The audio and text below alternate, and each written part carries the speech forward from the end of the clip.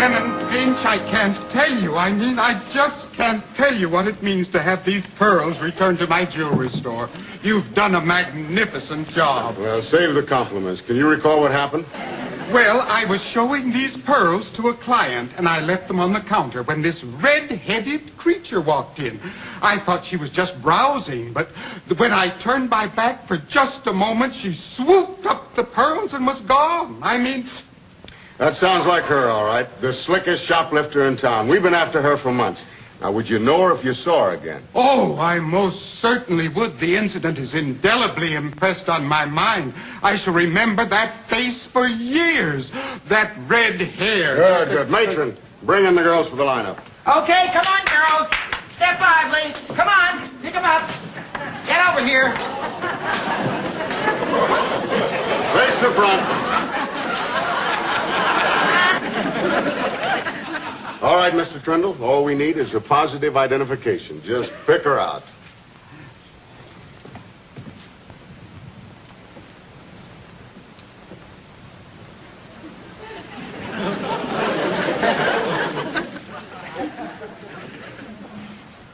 Well? I'm not sure. Never in 1,000 years, huh? Well, I didn't anticipate so many redheads. What did you figure on a bunch of Yule Brenners? All right, Mr. Trindle. Which one? Well, Lieutenant, it's very difficult. These girls are all so innocent looking. Innocent? Most of these babes would make Ma Barker look like a campfire girl. Well, I can't help that. The woman I saw was much tougher looking. All right, girls, look tough for Mr. Trindle. Real tough.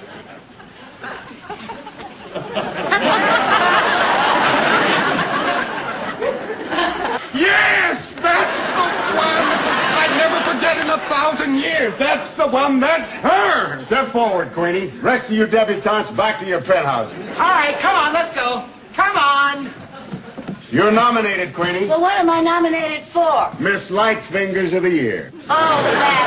I can explain that. Are you the head of the Keep America Beautiful campaign? Because I can explain everything. You can explain it in my office. Get her in there. Now, just a minute. I know my rights, my constitutional rights. I'm entitled to make one phone call. Now you're going to call your lawyer, I suppose. No, my manicurist. I want to cancel my appointment.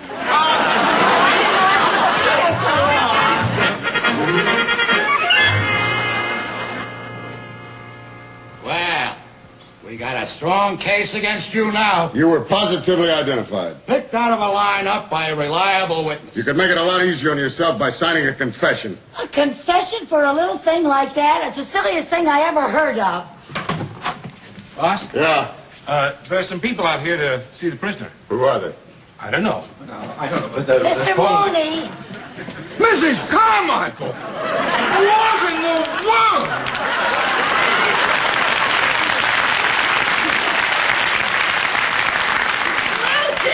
Lucy, are you all right?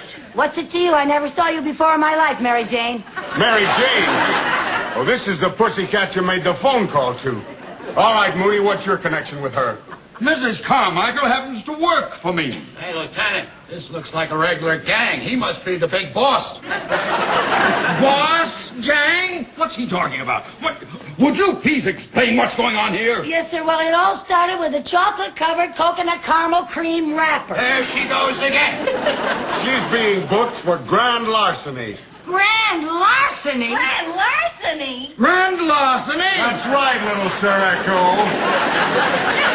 You know Lucy never stole anything in her life. Well, that's true. She is not dishonest.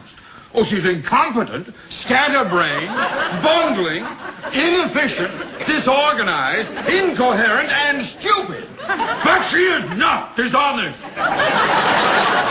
Thank you, Mr. Mooney.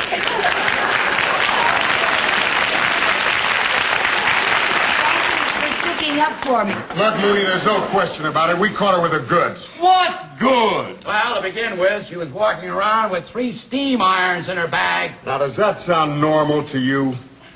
For her, yeah.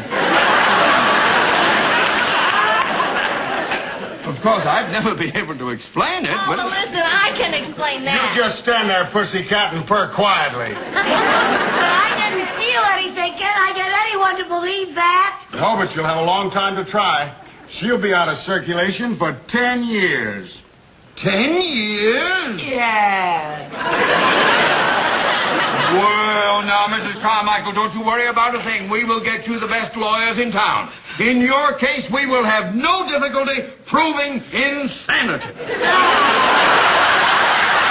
Oh, Mrs. Carmichael. Oh, no, there. Don't cry. It's all right for you to say not to cry because you don't have anything to cry about. But suppose it was your wife that was being sent away for 10 years. This is no time for wishful thinking. Now, sir, I want you to know that I'm an important man in this city. Boss, what do you want? Hold everything. You got the wrong dame. What do you mean I got the wrong dame?